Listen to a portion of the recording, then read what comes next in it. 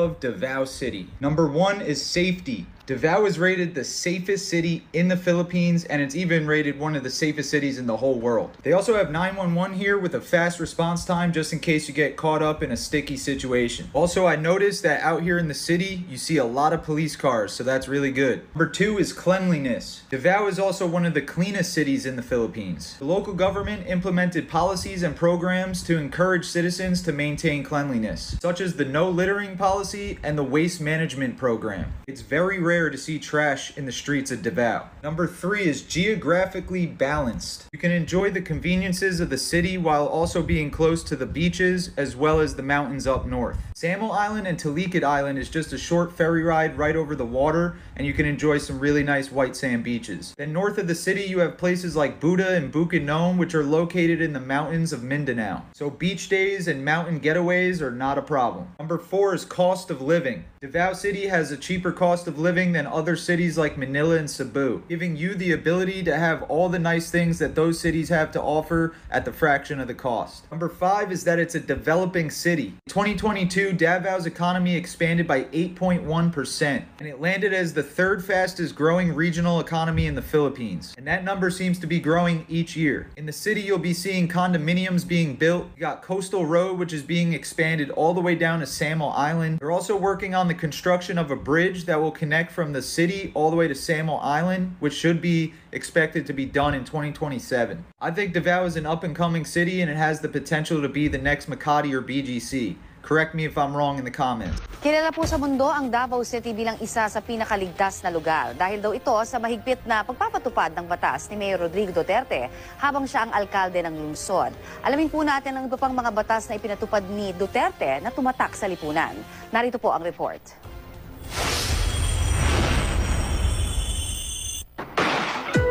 30 taon nang nanunungkulan sa Davao City si Mayor Rodrigo Duterte at sa tagal ng kanyang pamumuno, tumatak na sa lipunan ng ilan sa kanyang nagawa. Lalo na sa kanyang istriktong pagpapatupad ng mga batas at ordinansa. Nakilala ang Davao City bilang isa sa pinakapayapa at ligtas na lungsod sa buong mundo. Mahigpit na ipinagbabawal sa lungsod ang paninigarilyo sa mga pampublikong lugar. Bawal din ang pagbibenta ng alak o anumang inuming nakalalasing mula 1:00 hanggang 8:00 ng umaga. Umiiral din sa Davao City ang ban sa firecrackers at pyrotechnics. Limitado rin ang paggamit ng video kaya hanggang 10:00 lang ng gabi para hindi makaistorbo sa mga kapitbahay. Hanggang 30 kph siyang maaaring speed ng mga driver kapag nagmamaneho sila sa downtown habang 40 to 60 kilometers per hour naman ang ibang highway. Ipinagmamalaki rin ng lungsod ang Davao Central 911. Ito ang dinadahil in case of emergency at agad na darating ang rescue operation team. Si Duterte rin ang nagpatupad ng Child Welfare Code of 1995 na naglalayong protektahan ng mga bata edad 1 to 17 years old sa anumang abuso. Ganun din ang Women's Development Code of 1996 para naman protektahan ng mga kababaihan. Marami ang humanga sa mahigpit na implementasyon ng mga batas at ordinansa sa Davao. At ito rin ang inaasahan ng mga Pilipino na gagawin ni Duterte sa 6 na taon sakaling manungkulan siya bilang bagong presidente ng Republika ng Pilipinas. Mas nindot pa ang CDO kaysa Davao. Layo ra sa kagwapo sa lugar. Dili ko taga CDO, mas nindot ang CDO. Pinoy Tambayan, you know what? Tsada imong giingon, but I certainly hope it was 100% true. Asa Cagayanon, ako taga CDO magiko, but still, salamat sa imong confidence to say that. But I'm from Cagayan and nakaato na po ko Davao, and I could say medyo layo pa ang agion sa CDO gid sa tinuod lang. Ahead of its time gid ang Davao and benchmark gid siya sa Mindanao o siguro half of the Philippines kay na-develop man gid sa Davao through good governance and good management man good. Na-develop gid kayo nila ang syudad. Ano mas gusto mo, Davao o Manila?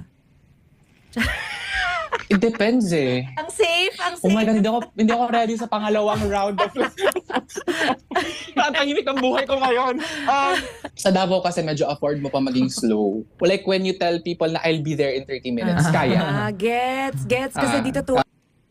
Did you know that Davao City, located in the southern part of the Philippines, is not only one of the largest cities in the country, but also boasts a wealth of fascinating facts. First and foremost, Davao City is known for its strict implementation of laws and ordinances, making it one of the safest and most disciplined cities in the Philippines. Davao City is also home to Mount Apo, the highest mountain in the Philippines, offering breathtaking views and challenging trekking opportunities for outdoor enthusiasts. Food lovers will rejoice in Davao City's culinary delights, including the famous durian fruit and delectable seafood fresh from the Davao Gulf. With its vibrant culture, stunning natural beauty, and warm hospitality, Davao City truly stands out as a must-visit destination in the Philippines. Part 3, and lastly, Davao City. Niyari ko Davao, January 1, New Year kaayo to no, tapos ang akong plane ticket ato for 5 days tara unta, kay mo bisita ra lagi unta ko. Karon in taon buyag-buyag 7 months na ko diri nagpuyo, dahil wala ko na ulis amo. Davao is the perfect balance of Cebu and Bohol. It is progressive, yet it's laid back. It is industrialized, yet provincial. Davao is dako kaayo, murag imong agtang. Joke lang. No, Davao is really big. Like, hoy, ginoo ko. Maglisod karon no, maglisod ako tuog. Maingon ang mga taga Davao, dool ra lagi na. Kay pag-abot na ko diri na nang invite og alak. Huna-huna ana ko diri sa may kuan sa lanang nagpuyo. Tapos naabot in down kog mental kay na ako no alak ngadto, ginoo ko kalayo. The one thing that you will notice about Davao and nag-abot jud nimo is really how clean the streets are. Like limpyo kaayo ang ilang mga iskina. Oh, I'm sorry, we call it kanto here. Ang mga kanto very clean. Mas limpyo pa siya sa imong budhi, day. Inana. Also, you will feel very safe at night. Kaya nadyo kayo makita ng mga patrol cars. And 911 is very accessible. Kanang dili na ka mahadlok, bisan pag magligid-ligid ka diri sa kalsada pa dong uli kay hubog kay ka. Inana yung dating. If we talk about the people of Davao, mga Davaoenos, wala ra gyud kay problema, day. Very friendly, very generous. Dili ka maka-feel og superiority complex when you go here. Medyo naglisod lang kog adjust pag ulan, okay? Kasayo pa rin mo diri magtagay. Like alas 5, alas 6 sa gabi, na hubog na. O niyang itaga pikid kay tubig niya, water ang chaser. Tapos sa mga terminolohiya po, medyo naglibog ko pag una. One time gani, nagkuha ko sa akong palondre. Tapos niya na ko, sago lang ni nako din ang karsunis. Tapos niya na yung taong tong nagbantay sa kuan sa laundry shop. Ha? Unsa na, sir? Pantalon man day na, day. Ang ilang hilanat diri, kalintura. Ang ilang sukli kay kambyo. Tapos ako may kusulti nimo, I love you. Pero seryoso, wala lagi problema. Though at first, to be honest, medyo na-awkward ko. Especially kaya ako hilig ko coffee, so hilig ko magtambay og mga coffee shop like Starbucks or sa kung saan na dira, mga local coffee shops, hilig ko magtambay. Tapos sa pikas table ako madungga. Like, I don't know, pagkagabi kay ginakiss niya ang akong neck, tapos bako kay siya og mouth. Pero karon gina-adapt na nako siya, o sagay kay magtagalog na ko sinultian day. Mingon ako, hay nagkain na ka? Hoy, painom good ko og water. So I guess I'm just complicit. Pero, Davao is not for everyone. Here kasi may pangil ang batas. Party ends at 1 a.m. Like sa mga bar, 12:30 pa lang, gipaw na ang sounds day. Kanang lami pa kayo unta iki, ay lami pa kayo unta iikit, pero wa naman yung taon, dapat na tamulit. At the same time, at 1 a.m., di na dyan ka makapalit og alak, kay liquor ba naman siya. Also na ay smoke ban to public places here. So, gamay ra dyan ka ayog places kung pwede ka makasmoke. Overspeeding is such a huge violation here. I know. Kung gano'ng ka-laid-back ang lugar, ganun sila ka-strict when it comes to law implementation. Calls, kapag smoker ka tapos pumunta ka dito sa Davao City, ito yung reminder ko sa inyo. Wag na wag kayong magyosi kung saan-saan because dito sa Davao, lahat ng locations merong designated smoking area. So say for example, tingnan mo tong mall, ang lawak nito, kahit saan pwede kang magyosi dyan, kahit sa labas ng sasakyan mo, di ba? Pero tingnan mo yung mga tao dyan, pumupunta talaga sila sa loob ng box na yan na designated area for smoking. Kapag may dumaan na mobile dyan, tapos nakita na nasa labas ka kahit andito lang, tapos wala ka dyan sa loob tapos nagyoyosi ka, violation pa rin yan, calls. So ganun dito sa Davao. Bawal talaga ang smoking in public. Okay? Ako, calls, naniniwala talaga ako na dapat ang disiplina ay ginagawang kultura. Let's make discipline a culture. Kumbaga, kahit walang nakakakita sa'yo, walang nanunood sa'yo, ginagawa mo kung ano yung tama, kung ano yung naaayon sa batas. Kultura ang dahilan kung bakit minsan hindi tayo umuusad bilang isang bansa So kultura din ang magiging dahilan kung paano tayo uunlad. Davao is not a perfect city. We have our shortcomings. In fact, we have a lot of things to improve on. But I am telling you, compared to other places in the Philippines, Davao is peaceful and livable. The people here are disciplined. But in order for discipline to become a culture, especially in a government setup, it requires two things. Number one, obedient constituents, mga taong sumusunod sa batas, mga taong naniniwala. And number two, trustworthy government and law enforcers. Kapag wala yung dalawang yan, hindi mo masasabing yung disiplina ay nagiging kultura sa lugar nyo. That's why we say Davao life is here, because in here, as long as you are obedient, as long as you do what is right, and as long as you don't harm other people, you are safe. Have a wonderful day, Cols. Tara, kape. And by the way, kapag nagkakape ka dito sa coffee shop, tulad ng mga Starbucks and other coffee shops, kapag gusto mong i-reserve yung upuan mo, pwede mong gamitin yung cellphone mo. Ilagay mo dun sa table. Pagbalik mo, andun pa rin. Walang magnanakaw. Manila tayo nakakakita ng mga moderno at makabagong lugar, mapamall, tirahan, at iba pang mga pasyalan. Pero sa isang syudad sa Mindanao, ang nakikipagsabayan sa pag-level up ng pamumuhay. May mga sasakyan na dekuryente na halos lahat. Mayroon ding modernong mga poste na walang kable kang makikita, hindi tulad dito sa Metro Manila. Pero may kuryente, nasaan ang kable? Ang buhay ng mga Davaoenyo, totoong guminhawa dahil iba ang Davao Power Up. Modernong buhay at pasilidad meron daw sa syudad ng Davao. Malinis at maayos na mga infrastruktura, mga sasakyang di kuryente, at mabilis na transaksyon gamit ang mobile application.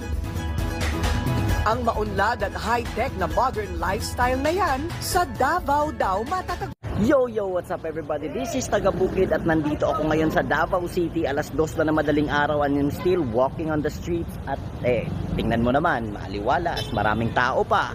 And Davao City is really safe, guys. I promise you, I can guarantee that. Sa lahat nga pala na hindi pa nakakaalam, ang Davao City po ay isa sa pinaka-safe na city sa buong bansa at isa sa pinaka-safe na city sa buong Southeast Asia. Kaya ganito na lang kami ka-proud kay President Rodrigo Roa Duterte at sa lahat ng mga Duterte na namumuno, namamahala sa Davao City. Maraming salamat sa inyo because kung hindi dahil sa inyo, hindi din magiging safe ang lugar na to. Tingnan nyo naman! So baka may napansin kayo guys, bago matapos ang content na ito, magpapasalamat nga pala ako kay Boss Safety Manager. Boss, maraming salamat sa pagbigay mo ng hoodie sa akin as your support, as our support kay VP Sara. Guys, sa lahat ng mga DDS natin kasama dyan na hindi pa nakapag-order ng hoodie na ito, just PM me kasi gusto ko, kung meron ako nito, dapat meron din kayo para magkaisa tayo at isang team tayo, lalaban tayo hanggang 2028. Go VP Sara for President. Si Bongbong Marcos bangag noon, ngayong presidente na bangag natin ang presidente. Kayong mga military, alam ninyo yan. Lalo na yung nasa Malacanang. Alam ninyo. The Armed Forces of the Philippines, alam ninyo. May drug addict tayo na presidente, putang inang yan. Nung ako'y mayor, pinakitaan ako ng evidence ng PDEA. Doon sa listahan, nandoon yung pangalan mo. Ayaw kong sabihin yan kasi magkaibigan tayo. Kung hindi magkaibigan, magkakilala. Ikaw pumapasok kayo ng alanganin. Mr. President, baka susunod ka sa dinaanan ng tatay mo. Diyan ako takot. Ayaw ko mangyari sa iyo yan. You are testing the waters. Not even. You are, pushing to the limits ang pasensya ng Pilipino. Wag na wag mong gawin yan. You want to perpetuate yourself in power at the expense ng buhay ng bayan. Huwag ninyong kalimutan, Mr. President, ang delikadesa. Mr. President, huwag mong kalimutan na isang term ka lang pagkatapos bababa ka na. Sa mga mahal kong maisog na kababayan na nagrally sa Angeles, pasensya na po. Inabot ako ng ayaw ko na lang sabihin kasi napakakorne. Pero retired na kasi ako at yung pera ko, meron ako, may retirement ako pero pinupusto ko lang. At yun na kasi ang source of existence ko. Sorry, hindi ako nakapunta. Pero I would like to congratulate you for your gesture to show to the country and to the world that may damdam tayo. Hindi tayo galit kay Marcos o hindi tayo galit sa gobyerno. May damdam na pinapalabas natin. But this would be as good as any other time to tell the president, the military, the police and all na hindi kami yung subversive na gusto namin tumbahin ang gobyerno, paalisin si Marcos. So, we just want reforms that yung naniririnig nyo sa grupo ng mga maisog at yung mga Pilipino na ayaw ng gulo pero gustong may pagbabago. Yan lang naman po. At congratulations sa inyo. Yan lang ang habol natin. At yan lang ang hamon ko sa gobyerno. Wala ng iba. Walang interesado patalsikin si Marcos. Walang interesado sa gobyerno na patumbahin mo. Huwag ho yan, kay dumaan ako ng presidente, pati gobyerno ko ito. So, para just to erase doubts. But, we will ask that we will be heard from time to time so that government would know what the sentiments of the people are. And whether the sentiments or not, totoo man o hindi, makinig lang kayo. Total kung mali, hindi sabihin ninyo, kapag mali, wala naman kami magawa. Sabihin niyo tama, wala rin kami magawa. Just the right to be heard. Yan ang importante sa Constitution. The right to be heard. Period. Maraming salamat. Approach. So the Philippine president has been waging a war on drugs in his own country. Since he came to power, a lot of people have been killed in this war on drugs. So the UN and people in the U.S. want to start saying something to the president of the Philippines, where you will see a journalist try to come in on his moral high horse from America to tell this president about what he's doing in his own country. And I want you to hear exactly what this man says to this reporter. Let's go ahead and roll the clip. Gun law, sir. It can happen. It happens in America. They're shooting the blacks there. It shows on TV. It shows on TV. What's the difference between America and the Philippines? Nothing. So what is surprising here is surprising to us. We see policemen, they're shooting a black guy there. How many times had it happened in the past? That's why you have the violent demonstration. So, would it surprise you and me Almost the same. One case only, 3 cases here. So what? It involves the same principle. Say, for every 1 black there dead, you have about 5 here. And so, does it make this world more livable because there is less killing?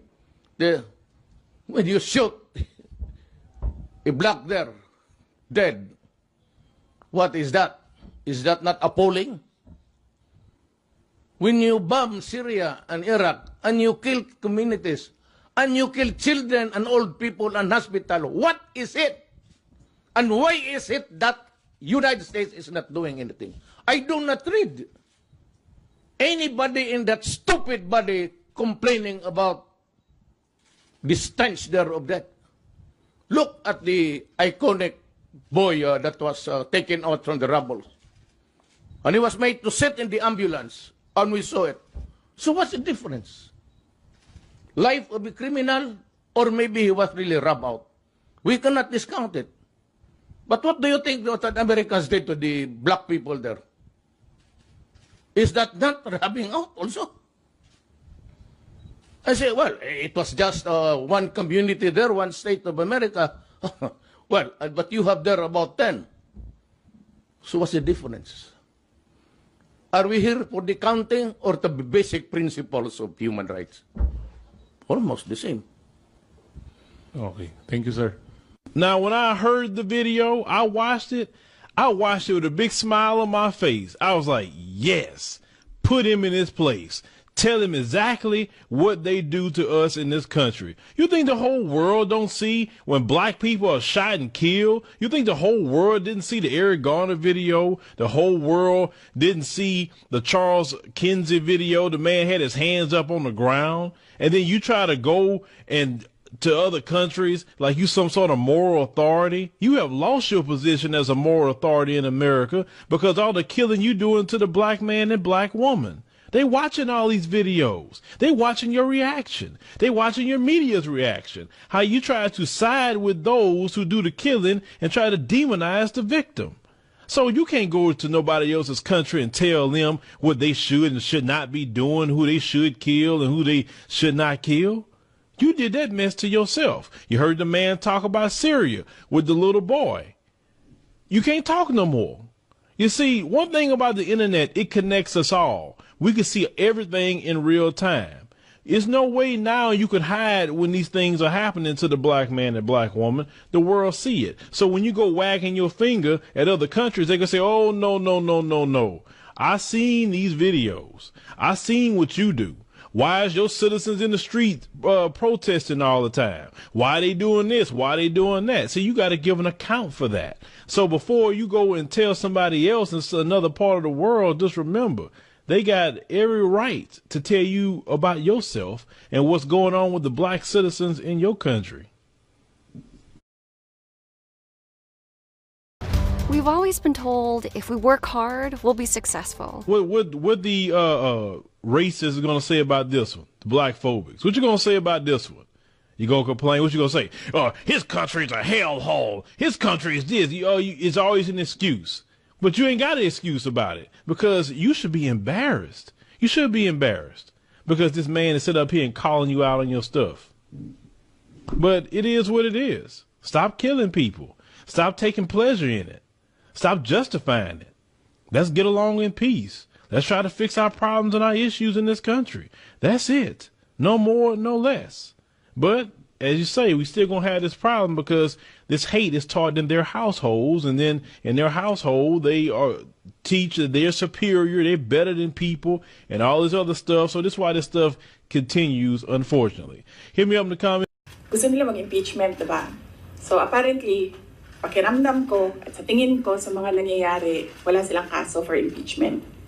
Kaya sila nandyan. Kaya sila sige hanap ng kung anong gagamitin nila. Ngayon, ang track ni Franz Castro, ni Trillanes, is impeachment. Gumawa sila ng isa pang track na resignation. Parang papalabas nila, impeach ka namin for wrongdoing, whatever. And then, itong isang grupo na ito, umalis ka dyan. Kasi kapag hindi ka umalis, kapit tuko ka. Pero, hindi naman kasi ako sasagot sa young guns. Dahil kailangan ko sumagot sa 32 million na bumoto sa akin, hindi sa isa or dalawa na tao. Kaya hindi ako aalis dito dahil nilagay ako ng mga tao dito believing that I will work for the country. And that is what we did.